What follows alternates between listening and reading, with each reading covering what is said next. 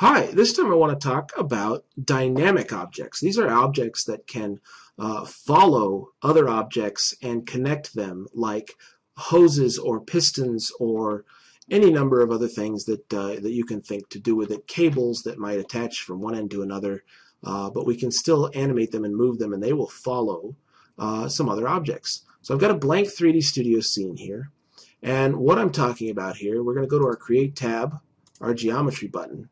Well, instead of the standard primitives, let's open up that drop-down menu and let's find dynamic objects. We have springs and dampers here. The spring, we go ahead and click and drag, let go, drag again to decide the length of the spring, and then click once more to finish it. If I move to my Modify tab to adjust the pivots here, or the settings here, we can do some more with this. First of all, we've got free spring or bound to an object. It's defaulted at free, which just means that we've created a spring that we can place anywhere we like in our scene. We'll come back to the bound to object here once we've adjusted some of these other settings. The first of which is diameter, which is how round or how far out you want this spring to go. If we want it to be fairly compact, we can change that diameter to something smaller. If we want it to be thicker, we can change that diameter to something larger. Second is the number of turns, which is the more you have, the more windy it gets. The segments per turn, the higher this goes, the smoother your object. Only problem is, things for like video games, the more polygons you have, the worse your machine or your console will perform. So we try to keep that as low as possible. Let's try 26. Looks pretty good. Other things, we can come down to the wire shape, and we've got a second diameter. The smaller we get means the thinner that the spring is. The fatter we get, the thicker. So if we try to find something right in the middle, let's say 2.5, we're good to go. Again, this has sides as well. The more you have, the rounder, smoother your spring will get. The less you have, the more hexagonal or pointed it will get. Again, something like this might work for a video game, whereas something like this would work more for an animated film or video. Let's try 32 just to get it fairly round, just for fun, because we can for this time. The CCW or CW, counterclockwise or clockwise, just tells you which direction your spring is being wound in. Okay? So there's the basics. You can also do rectangular wires or wires with a round edge on one side but flat on the other, which we call a D section. Let's stick with the round wires for today. So there we go. We have ourselves a spring. Now let's talk about dynamics. Dynamics means the bound to object pivots. When you select this option, that makes it a dynamic object. This gives you two more buttons that aren't available when you've got free spring marked. Choose the bound to object and you have a top object and a bottom object. We need another object in our scene in order to use this, however. So let's go back to our Create tab. We're still on the Geometry button, and let's get off the dynamics and go back to standard primitives. I'm going to create a couple of spheres.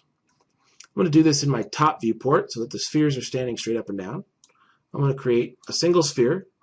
Then I'm going to get my Move tool up here at the top. Hold down Shift and drag to create a copy of the sphere. We're going to mark copy and just say OK. One of these spheres is going to be our top object, the other our bottom object. I'm just going to move them kind of catty-corner from each other, and then we'll see what happens when we select our spring and attach it to these objects here. So next, select your spring, move over to the Modify tab, and click the buttons. Pick top object. OK, once it's turned on, go ahead and click whichever one you want to be the top object. It should show it right here. Say, OK, sphere 002, which is this guy right here. Pick bottom object and click the bottom object. It'll show it right there as well. Once you've clicked both, your spring will snap between them. Here's what's really cool. If I animate the sphere moving at all, the spring moves with it. So for machines, really cool stuff happening right here. And you can actually animate these objects. Let's say if I want this one to do down to there, boing, and then back up straight or something along those lines, I can animate my machine looking like it's working very nicely, right? We've got something similar. Let's select our spring. I'm just going to go ahead and delete it. I'm going to leave my two objects here because we can use those again. Back to our Create tab. Change that drop down from standard primitives again to dynamic objects. And we've got another one here called the damper. This one's a little less cool, but we can make it more interesting as we go. On my top view, I'm just going to click and drag out. I'm going to get this circular shape. Let go, drag out again, and click to finalize it and create this shape here.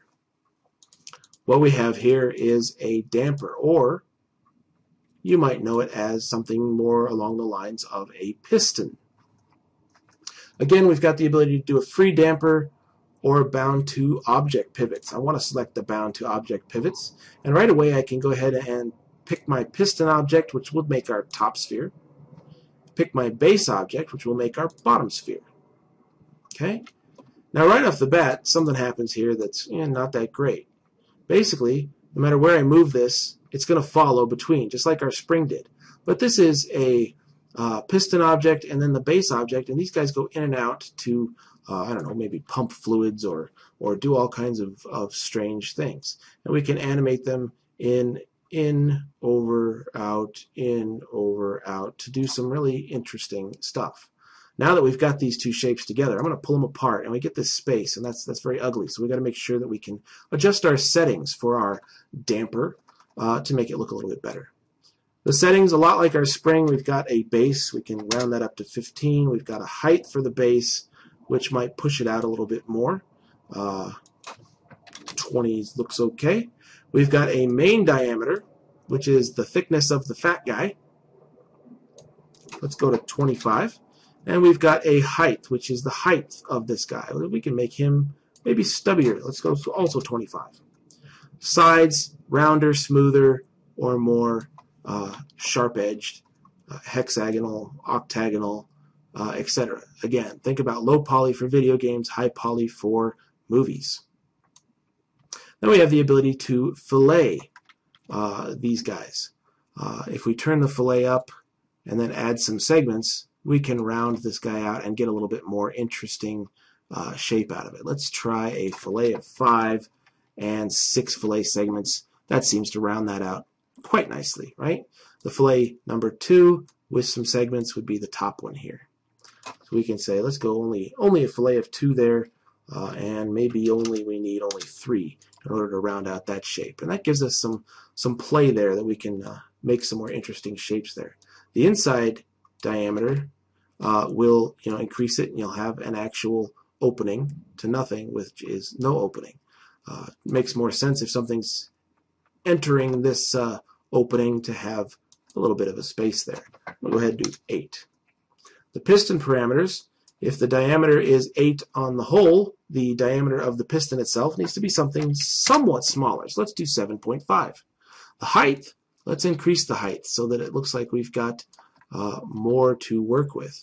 And that way when I animate the sphere, in, over, out, we've got something that looks more like a pounding machine arm piston type thing.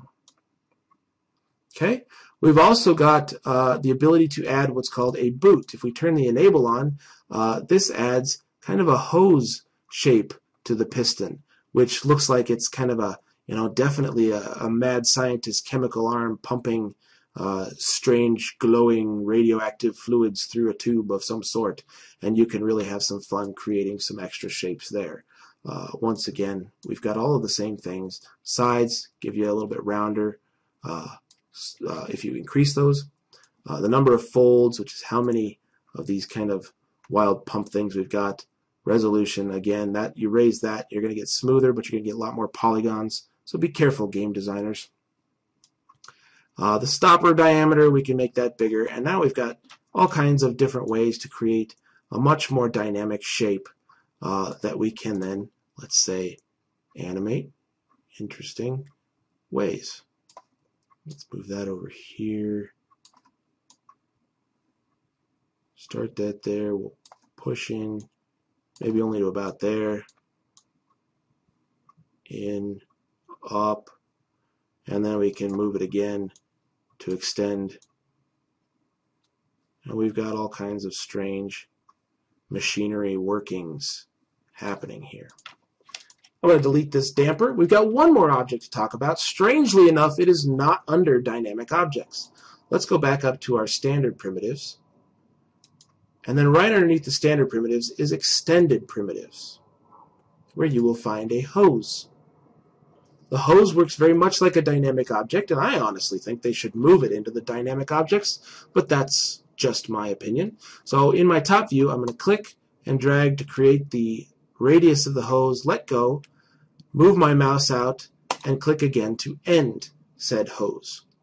Much like our dynamic objects, we have the free hose or the bound to objects. I'm going to select bound to objects. We can pick our top object and our bottom object, and our hose will attach as best it can to those two objects. We can then increase how many segments if we want something a little smoother. We can tell the hose whether it should start smooth a little farther away from or a little closer to. Let's move the starts and ends.